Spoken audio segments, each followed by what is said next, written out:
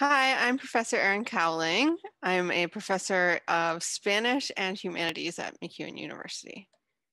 And hi, I'm Professor Etna Avalos. I am also a professor in Spanish at the Department of Humanities. And we are here today to talk about our research. And I would like to ask Dr. Cowling what her research is about. We found that we have one topic in common. So we are going to talk about that today. So, Dr. Cowling, could you explain about your research? I understand that you are going to publish a book about it. So, could you tell us a little bit about it? Sure, thank you. Yeah, so generally I work on early modern Spain, and particularly I'm interested in theater. So I always tell people that what I do is kind of like reading Shakespeare, but in Spanish. But right now, what I'm working on is a book manuscript on how chocolate started to appear in early modern Spanish literature, because chocolate was not known on the European continent until the Spanish went to the Americas and found this bean that they couldn't figure out why people were so excited about it, right? So at that time, chocolate was mostly a drink, right? The beans were used sometimes even as money, but really it was a drink that they used in ceremonies, religious rituals, and things like that. And when the Spanish conquistadors found it, they thought, what is this thing? They didn't like it so much. They thought it was kind of bitter and didn't taste that good. But when they took it back to Spain, it became very popular very quickly, right? With that popularity came some difficulties, particularly with the church that didn't want people drinking chocolate during masses. They thought that that was problematic, especially when they were doing things like fasts for religious reasons. They thought chocolate gave people too much energy and would give them too much ability to go out and do things that when they should just be sitting at home contemplating life. They also had some concerns about the medical uses of chocolate because it was seen as a medicine, especially in the Americas at that time. And they were worried that Spanish people wouldn't be able to digest it properly and that it would somehow affect their bodily functions. How Okay. about you? What are you working on that might be related to that? Because we do very different things sometimes, but Yes. So I am working on a novel that it's called like Lupita Liked Ironing, and it's a 21st century novel about a policewoman who solves a crime, right? But this woman, it's very human. She has a disability, with alcohol. So in this case, the drink, that it's problematic here is alcohol, but it's also, as you said, it's like a part of. It's a way to get in touch with herself, to escape reality.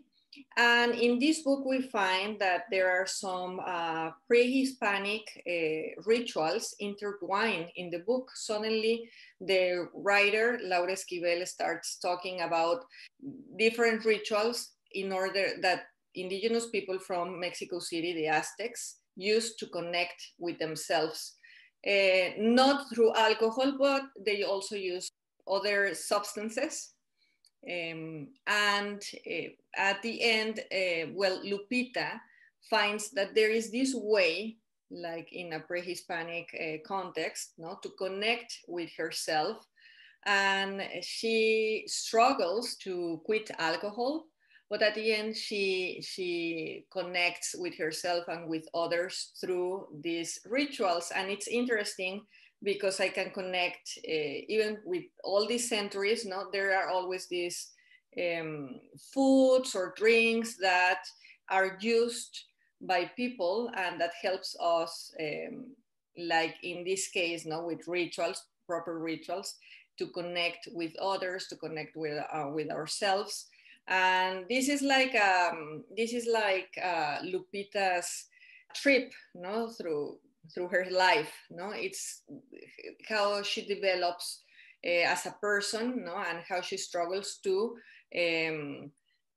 quit her addictions, no, and to turn to other substances, no, but it's different, no, because it's not just an escape, but it has a purpose, no, and it's interesting because chocolate, I think, it can be also used as that, no, as part of.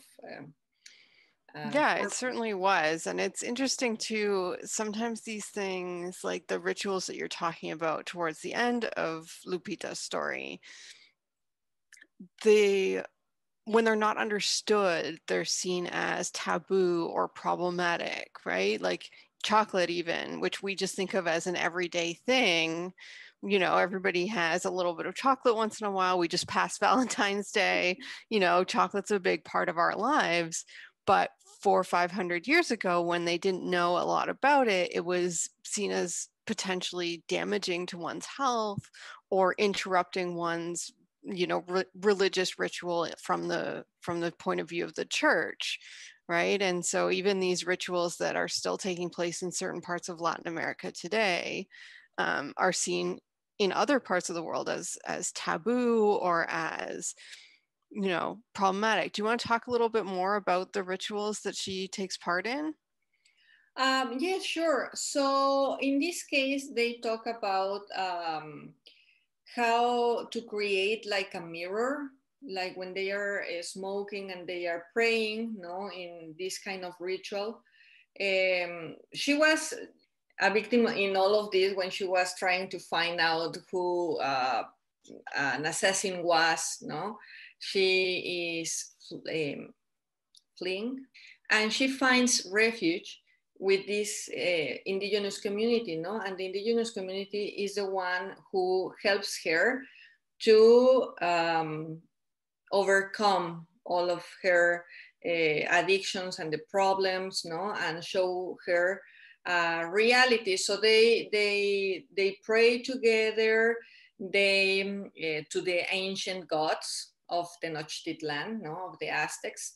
And suddenly she finds out that she doesn't need anything else because she is connected with everyone, no? So she's at the end she finds herself, and it's interesting to how we can recover these things.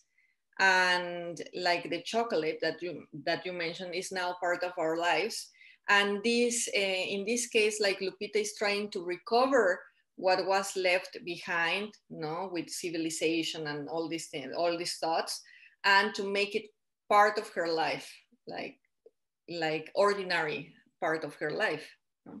Like to recover those traditions. Very cool. Yes, so that's that's part of my research. Nice. All right, well, I think if people have questions, they can always find us. Not so much in our offices this year, but hopefully soon enough. But on the website, if you want to send us email, you can certainly find us there. Yes, thank you for watching. Thank you. Yeah. Bye-bye. Bye.